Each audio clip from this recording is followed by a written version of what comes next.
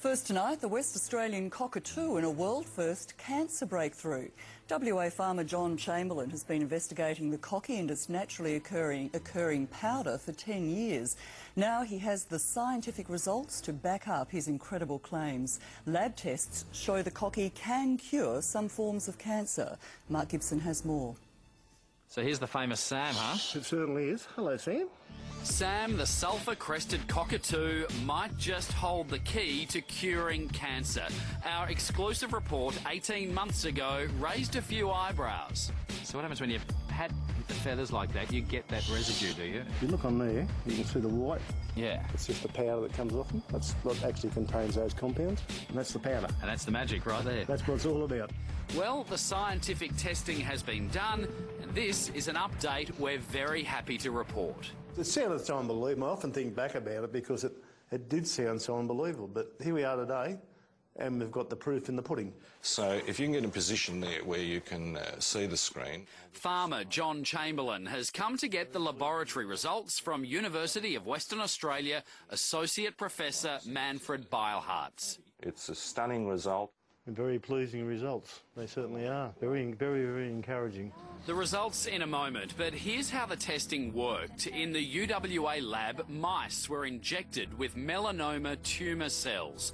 Without treatment, the mice would die within 14 days. Scientists left the tumours alone for 4 days, letting them grow to 9 millimetres. Then they started treatment, injecting them with the special cockatoo concoction called AVI 300. What happened next was astounding. Over the next 10 days, the tumours disappeared. We can cure 8 out of 10 of these mice in the space of 10 days. Professor Beilharz says 80% of the tumours were completely cured. And then we hang on to these mice for months to make sure that there isn't some residual tumour that's going to regrow, and indeed there hasn't been. These are full cures. As for the remaining 20%... In those 2 out of 10 mice where we're not getting a complete cure, we're getting a partial cure. The tumour gets, obliterated to 70–80%. Exciting results for a Boddington farmer who suspected he was onto something big 10 years ago. They're totally tumour-free. That's exciting, and it's very encouraging for me. When John Chamberlain was shearing sheep, he noticed that flies would swarm over the animals, except when he brought Sam the cockatoo along for company. And I noticed there, the bird, just a complete zone around my sulphur-crested cockatoo, and I wondered why. It turns out the cocky's feathers produce a white powder containing compounds with incredible powers. We came up with a candidate for a product which repels sheep flies, 99.54, and 100% for sheep lice. That was just the start. The compounds have been tested on skin conditions and serious burns, like this one on a woman's upper leg. It was a very, very nasty burn. After applying the cocky cream twice a day, the burn completely healed. From the day she was burnt to the day it was totally healed and no scarring whatsoever. It was 20 days. Next came the testing on melanomas, one of the most common and difficult to treat cancers. People 15 to 39, so our young people, melanoma is the most common form of cancer for males and females.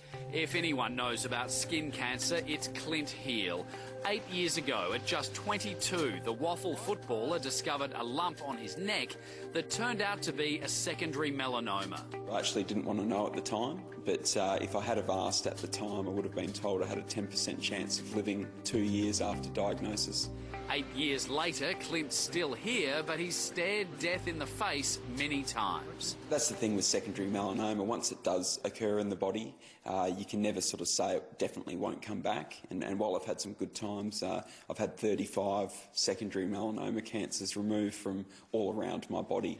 Clint Heal admits he was surprised to hear about the cockatoo and its cancer-fighting qualities.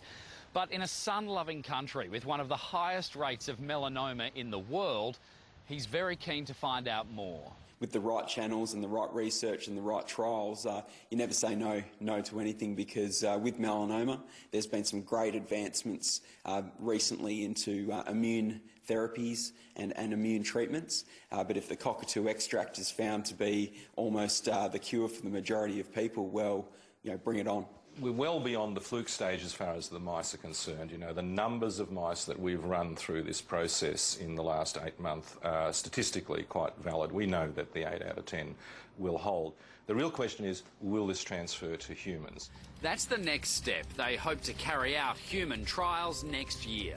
The same results in mice, if we get 80%, will that transfer across to humans? I'm quietly confident it will, but time will tell. Usually about 70 to 80% of the time, what works in the mouse will work in humans. And they believe the cocky compounds will work on other cancers. The product has already been sent to the UK for testing on brain tumours with amazing results. It's quite staggering for brain tumours. It reduces, as in vitro, brain tumour cells. It reduces them by 90% within 3 days and has a very minimal effect on normal brain cells.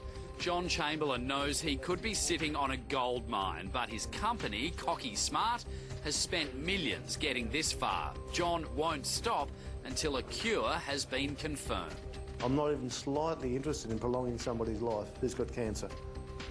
We need a cure. Anything that's seen to be a step forward in treatment for people with melanoma, let's see it happen. If anybody's out there watching your program and they're interested in helping me develop this and commercialise this technology, I would love to hear from them.